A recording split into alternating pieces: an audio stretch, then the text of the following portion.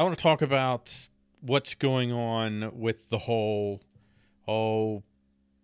they're separating kids at the border and families, and what's happening with how the left has decided that they're going to ramp things up.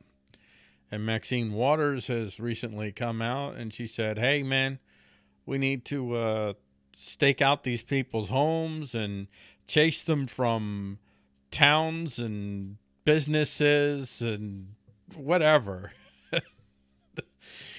I mean, it's a serious escalation of what's going on. I spoke yesterday. I think it was yesterday, or maybe it was the day before. Can't remember. I think it was yesterday. And I had a bit of a rant, which actually that rant is what led to the idea for this. This is going to be an irregular podcast. This is going to be whenever I feel like letting shit out. And that one yesterday is perfect for this venue, in which I was basically, in that one, I was actually calling out the so-called anarchists, the libertarians, the people who really shouldn't have a dog in this fight, as far as the Trump people and the anti-Trump people and all the rabidness that's occurring on both sides. You just, why are you getting emotionally involved in this shit? Why are you sharing shit that is coming from people who have a decided agenda? And the agenda is to whip people to a frenzy and get them to support them in their megalomaniacal plans. And both sides, to me, are megalomaniacs. So today I want to speak about the conflict that I have about watching what's happening. So Maxine Waters is coming out and she's kind of ramping things up, and there's been fruit, if you will, that's been born from her rhetoric, where she came out and said, man, we can't, we got to go after the DHS people, and we got to track them down, and we got to chase them out of restaurants, and we got to shun them and stake out their homes and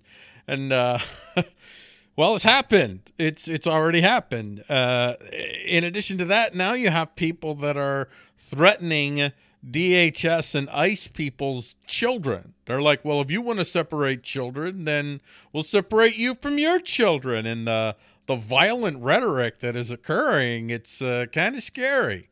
And Nancy Pelosi, then she came out and she was trying to walk it back. Of course it's Trump's fault. All of this is Trump's fault. It's Trump's rhetoric, which is leading to people wanting to take violent action against Trump and his operatives. But still, even though that's the case, we can't do that. We gotta rein things back. And I'm sitting back here and I'm a little conflicted. And let me tell you why I am conflicted.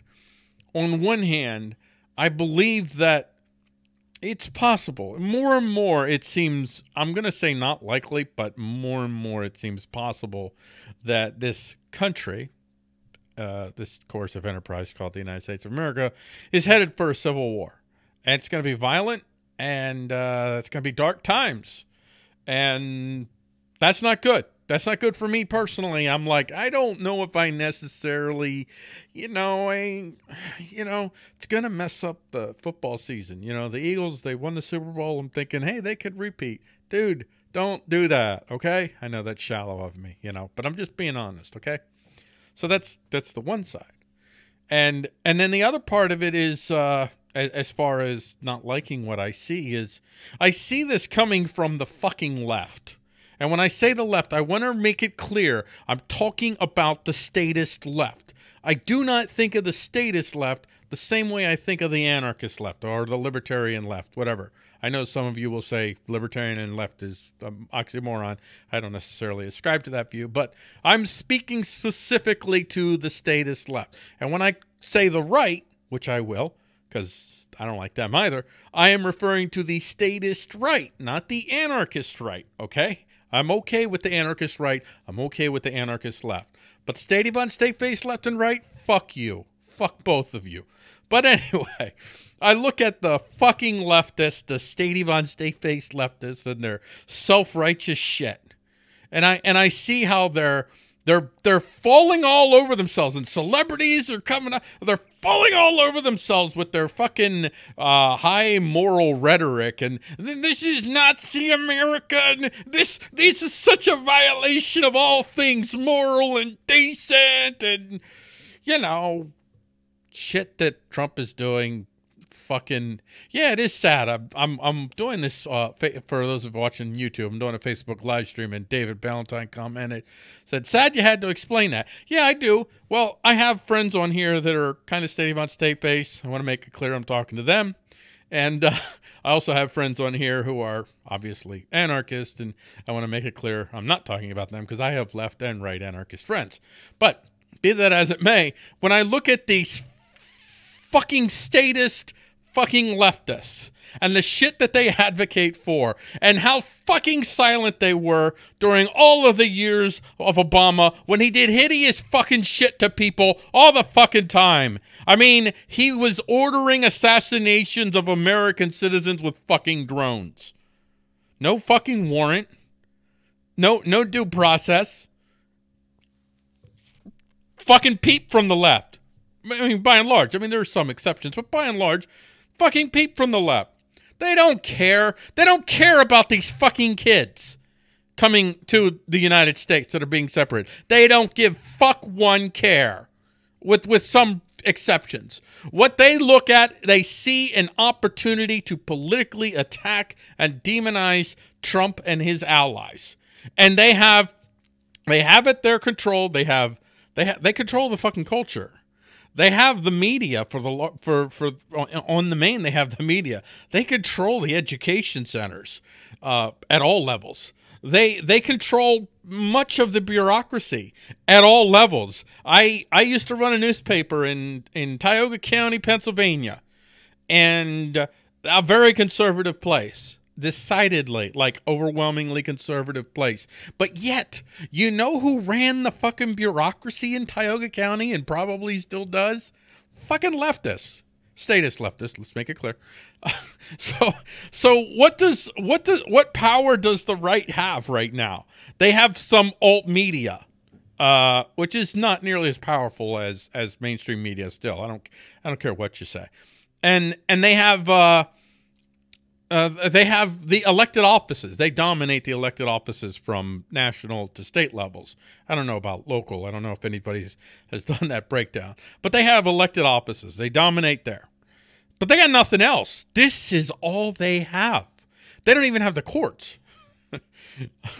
Although, you know, interestingly, that ruling recently in which the Supreme Court basically said, hey, states, go ahead and tax online businesses, you know, fuck over small businesses trying to make it in the digital world. Go ahead, fuck them over. Yeah, that was actually, I mean, there were some splits. John Roberts is a conservative who dissented, but it was largely the left who voted against it, and it was the so-called conservatives, you know, the no taxation people, the small government conservatives, who voted for this shit. So. Yeah, just keep that in mind.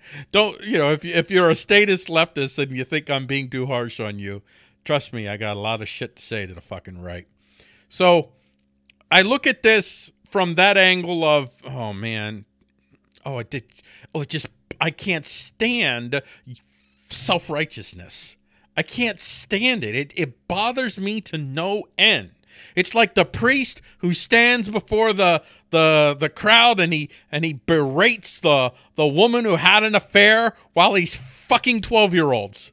You know, it's like that kind of piss me off when I see this.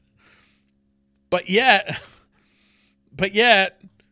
I have to say, there's something going on here that, even though it pisses me off to see the left reacting as it is, even though I know they're fucking lying, I know they're hyperventilating, they're overemphasizing everything, they're making everything 10 times worse than it is, and it's terrible climate. It's filling people with hatred. But yet, and this is where why I think Nancy Pelosi responded the way she did. There's a precedent being set here. That if you're an anarchist, if you're a libertarian, this is not a bad precedent that's being set. Now, if you're a statist, and yes, you leftist fucking statist, I'm talking to you. If you're a statist, there's no way in hell that you support what the left is doing right now to the right. How they are, they're taking on a measure of incivility that is fundamentally challenging political politeness. And you need political politeness. If you're gonna continue the whole rule of law myth, you need that political politeness big time. You lose that political politeness, man, that fucking rule of law myth it hitchhikes its way back to Somalia. You know what I'm saying? You know what I'm saying? Fucking heading to Somalia now. So what they're doing here is they're personalizing politics. And this, from my perspective, this is the conflicted part, because this is the part that I like. They're personalizing politics. They're putting names and faces to policies, to actions, just following orders. Well, who the fuck is following orders? What's your name? Where do you live? This is what libertarians talk about all the time. This is like one of the best ways to self-govern without using coercion is the whole social shaming thing. That's what they're doing. Now don't get me wrong. There's a bunch of statist fucking leftists that are doing it. So fuck them. Still fuck them. But it is setting a precedent. It's putting something in people's heads, which is a good thing. Which I'm like, do I just sit back and like just berate the left, or do I not say anything at all? Or do I maybe in some subtle way kind of encourage it? I don't know. I haven't fully come up with an answer to that. But I gotta say, sitting back and watching people showing up at people's front doors and holding them to account, I mean, you say the United States of America. You know, this is something that's been bothering me. When I see China has decided to do this and United States has decided to do this, and, you know, fuck that. I don't want to see China decided to do this. I want to know the fucker's name. Okay? What was the asshole that decided that? When you say the United States policy is this, no. There was a few little number of fucking assholes that got together and said, this is our policy. No, it wasn't there is no such thing as the United States. It's only individuals act. No, the United States has never acted. Only the individuals have acted. And I'd love to know exactly who those fucking individuals are. United States policy is decided to support people who cut people's heads off for not being the right kind of Muslims because they want to take Assad down because he's the wrong kind of bad. We're going to support the right kind of bad. No. That's not United States policy. Those are specific individuals who decided to do that shit. Yeah, I want to know who they are. I want to know where they fucking live. When somebody's dropping bombs and killing children with my fucking money, I don't want to hear the United States did it. I want to hear Bob Wilson at 22 Sunbury Lane in Trenton, New Jersey. He's the fucker who decided it. Okay, I might want to have some words with Bob.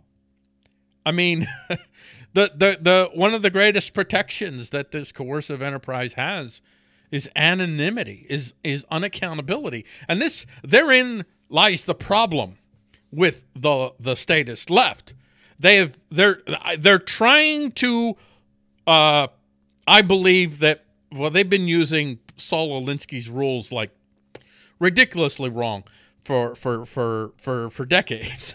But they're using some of his rules, and one of his rules is to isolate, alienate, and demonize the enemy.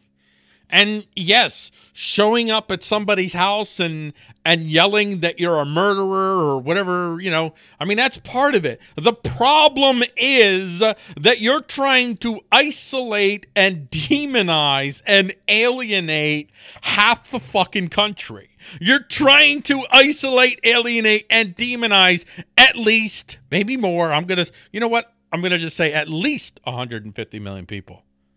Good fucking luck with that. Good fucking luck with that. But it also, again, it's setting this precedent of direct accountability for the choices that you make to use the implements of the state. That's a powerful precedent that people are setting right now. And it's a precedent that the progressives, the statist progressives, can ill afford to see become reality. So they have this, they're following the Alinsky tactics, but at the same hand, by following the Alinsky tactics, even though they're following them totally fucked up ways, they're really not following Alinsky. They're just like taking like parts of Alinsky and not whole of Alinsky. In so doing, they're creating a precedent that undermines the very mechanisms that they created, starting with Woodrow fucking Wilson. By the way, when you say Woodrow fucking Wilson, you should always add a fucking in the middle of that. Woodrow fucking Wilson. Not, if you say Woodrow, I can't even say it. I can't just say Woodrow fuck. I got to say Woodrow fucking Wilson. But if you say it without the fuck, you're fucked. So, starting with Wilson and the election of 1912 between Wilson and Roosevelt, it was really an election between two statist progressives who both had the same thing in mind. They were going to create the hive, and the hive is that you have direct elections of the people. Got to do away with any, as much as possible, more and more, even the outer appearance of republicanism. You need to make it appear to be more of a direct representative democracy as opposed to more of a republic. And so, the 17th Amendment, it does away with the Senate, the state senates electing the senators, and now the people elect the senators directly. So you got that direct accountability. So-called direct accountability. And it creates the illusion of, we the people. It's the people. The people are smart. They should be able to select their leaders on one hand. And then on the other hand, you have the regulators. And see, that's the real sweetness, man. The regulators, the bureaucrats. That's where the fucking sausage gets made, folks. And the regulators and the bureaucrats, you know who the fuck they are? You don't know their names. You don't know where they live. That's the United States of America. That's not Bob Smith. That's the United States of America. That's not Judy Wilson. That's the United States of fucking America. And that's the way it's designed. That's the progressive model which we're all living in. You say progressives, conservatives, fucking bullshit. No conservatives fundamentally talking about doing away with the progressive government model that the United States of America is now under. No one. No conservative. Well, I'll say no conservative of note, and no conservatives who have any sort of power are making any real effort to change that. So the reality is, this is progressivism. America is a progressive nation state. Don't kid yourselves. That's what it is. And it is designed to have that easily manipulated emotional accountability of you get to choose between two people from two parties, both of which are kind of in on it. You know what I'm saying? In on it. And you're picking people based on their fucking hairstyles and their teeth and their attractiveness and their charismatic qualities. They're not leaders per se. They're not deep thinkers. They're some, every once in a while some are, but by and large, not deep thinkers. They're not leaders. You're picking people. Sometimes you're picking people just because they have a name of a famous family. That's fucking democracy. That's unaccountable democracy. That's representative democracy. And then on the other hand, you have behind the curtain the regulators, the bureaucrats, the policymakers that are making all decisions, the ones that are deciding what the laws mean and how the laws have to change from year to year based on whatever comes up. So the progressive left coming after these folks the way that they are, again, on one hand, I see the self-righteous priest berating the poor woman in the front who had an affair, you know, damning her to hell. And then afterwards going behind the curtain and, you know, fucking a 12-year-old. And that part just makes my eyes bulge out of my head. I'm like, shut up, you motherfucking fucks. Yeah, the fucks. But then on the other hand, it's a beautiful thing. It's kind of a beautiful thing. They're fundamentally undoing their own design. And they're kind of caught in a position where, I mean, they whip their people up, man. I don't know if Nancy Pelosi coming out and saying, hold on, everybody, let's calm down here. Let's cool our jets. I don't know.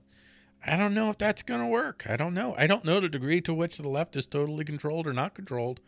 I imagine to a certain degree they are controlled, but yeah, when you bring groups together and you empower them, sometimes what happens is the more radical elements, when you say stop, they say, nah, man.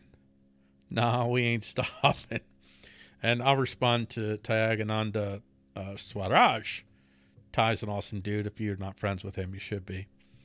He says, I have a feeling that the bashing coming from the statist left is a distraction of a growing police state because attention was going towards ICE checking on buses and trains and IDing people, but also a distraction from the wars in the Middle East like Syria and others. I think it is a big game somehow, and Trump is the perfect candidate for the distraction. Trippy stuff. I don't know. That's possible. I don't know. There's so many moving parts here, and a lot of these, a lot of these folks are kind of mesh thinkers. I mean, the folks at the highest levels of planning. And a mesh thinker is someone who you look at your action and all of the different spheres that action could influence, and you try to maximize your action to influence as many spheres the way that you want to as possible. So you could see multi-purpose action going on here, but I don't think that it is in the best interest of the statist left to allow their rank and file followers to continue to hold direct accountability to the bureaucrats. I think that really undermines their progressive government business model. So I don't know what they're going to do about that. I don't really think that they need to do that part, Ty, to continue, because even before they started doing that, you had the mainstream media. I mean, I don't watch the MSM, okay? I don't watch Fox News. I don't watch MSNBC. I don't watch CNN. And it's not like, I'm not being self-righteous. I'm not saying, oh, you shouldn't watch them, although I think you're an idiot, subjectively, if you do. But I can't watch them, because if I watch them for more than 3 or 4 minutes, I definitely want to throw a brick through the fucking screen. Or if I'm watching on my phone, I want to throw my phone into the lake and never see it again, because I just can't stand it. I can't stand any of them. I can hear the lies. I can't do it. But from what I've seen, what I see I see YouTube, I see little clips here and there, and that kind of tells me to some degree what's going on with the MSM. And my understanding is it's every fucking day. It's every minute of every day. Trump is literally worse than Hitler. Trump invented cancer, and he's impregnating 6-year-old children with cancer. That's what they're doing every single fucking minute of the day. And I don't think that's an accident. I don't think that they really believe. I don't think they believe 1/10 of the shit that they're putting out. I don't think they believe 90% of the shit that they're putting out there. Let's just got that in reverse. I don't think they believe 90% of the shit they're putting out there. They're running on an agenda, and the agenda is to absolutely destroy the resistance to whatever it is that they're fucking building, and to distract from what's really, because like I said, the state-of state-based left still controls the bureaucracy at the state and national levels, and I strongly suspect even at the local levels. I mean, who the hell wants to really be someone that like somebody codes? Who wants to be a codes enforcer? Really? Who wants to go around and like try to find out like how to get your neighbors in trouble, how to cost your neighbors more fucking money for codes violations, 90% of which are total fucking BS that don't really help anyone, don't make anyone safe. I mean, some codes might make people safe, but who wants that job? Some busybody fucking idiot who likes to mess people's shit up. You know, it's the woman who calls the cops on the kid because they're selling water. It's those kinds of people. And yeah, if conservatives have those kinds of people, certainly they do, but I would say progressives have way more of them. So naturally, bureaucracy gets filled up with progressive idiots. And so shit's still going on, folks. Shit is still going on. Now, I'm not trying to address right now like what's really going on. All that I'm addressing in this little rant here is this very narrow thing, which is that the left has decided to go directly after the bureaucrats, the ones that are making the real decisions, that are taking the real actions, the people behind the curtains. You notice that they're not necessarily calling people to show up at the representatives' houses and the senators' houses, although that's probably coming. They're going after the bureaucrats. And you know, again, like I said, I see the priest, self-righteous priest, and then I also say, holy crap, you guys are showing everyone how truly feckless the United States government really is if people decide to actually hold individuals, bureaucrats, regulators directly accountable for the nasty shit that they decide to do. Well, it's just the law. Fuck that. You decided to be an asshole. And for that, you should be held directly accountable for being a fucking asshole. No law should shield. There should be no asshole shield ruling. There's no asshole shield ruling. If you're an asshole, even if you're following an asshole law that requires you to be an asshole, you're still a fucking asshole. And as such, yeah, cops that decide that, yeah, I'm gonna go ahead and I'm gonna shake down people for doing shit that doesn't harm others because it's the law. For whatever it is, whether it's speeding or possession of plants that the government doesn't think you should possess and use if you want to use the way you want to use. Yeah. Yeah, I think that I think they should be held accountable. I don't think that you should fellowship with them. If you're involved in a soccer league and one of the people there is a cop that I'll just say I'll just say this just for the sake of argument. I'll just say, for a fact, okay, that he's a cop, okay. We can argue whether there's any such thing as a good cop or a bad cop. I'm going to argue that being a cop in and of itself is a bad thing. But just put that aside for a second. Let's just establish this standard. You know for a fact that this is a cop that has decided that he or she is going to basically put someone that they have already, that they've saw to it that someone was put into a cage or threatened with being put into a cage if they didn't pay up or whatever the case might be, over something that they didn't directly harm others. Yeah, I'd say, you know what? As long as that guy or that gal is a part of this soccer league, I'm not part of it. I ain't associating with that. Because that person has decided to be an asshole. That's you know what? This is asshole law number one. If someone's an asshole, even in the name of the state, even in the name of just following orders. Yeah, treat them like the fucking asshole that they are. Shun them. Turn away from them. Don't let them eat in your restaurant. Oh, hell's yes. Don't let them eat in your restaurant. Don't do that shit. Yeah.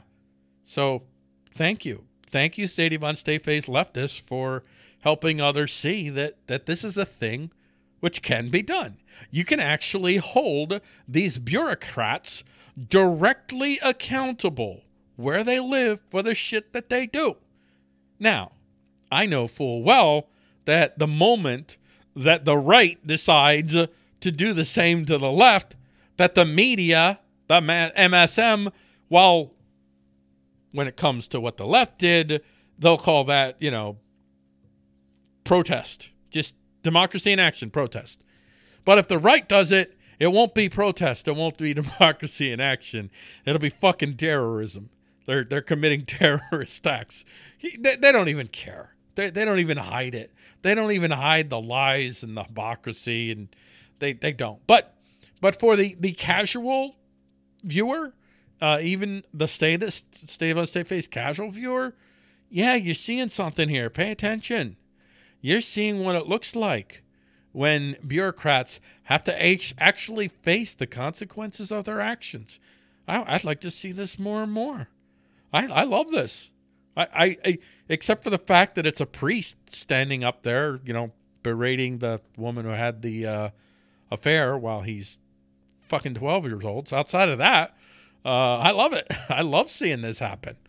I just wish it was being done by people who recognize that both the left and the right are fuckfaces. Excuse my French. And there you have it. I think that's it. That's it. I don't know if I have anything more to say about this.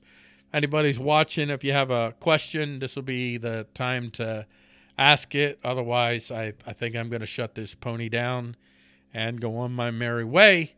And you'll see Hit with a Brick podcast whenever I feel like throwing fucking bricks. And I don't know. Maybe see 2 or 3 some weeks, and maybe it'll be like a month before you see another one. I don't know. But this is gonna be my venue where I don't care. I'm not trying to win friends. I'm not trying to market. I'm not trying to build a fucking audience, although I'm not against any of that. And I'm doing that to some degree with some of the shows that I do, but not this one. Nope. This is just fuck all and be all, man. Whatever. I'm pissed off a lot of fucking things. And so this is my pissed off show. This is what you get. So thank you everyone who has watched. And if you're watching on YouTube, be sure you subscribe to the iState YouTube channel. There will be at some point a regular podcast, which will be a little bit friendlier than this. And then if you like this will also appear too. Everybody else, have a great rest of your day. I'm Audi 6000.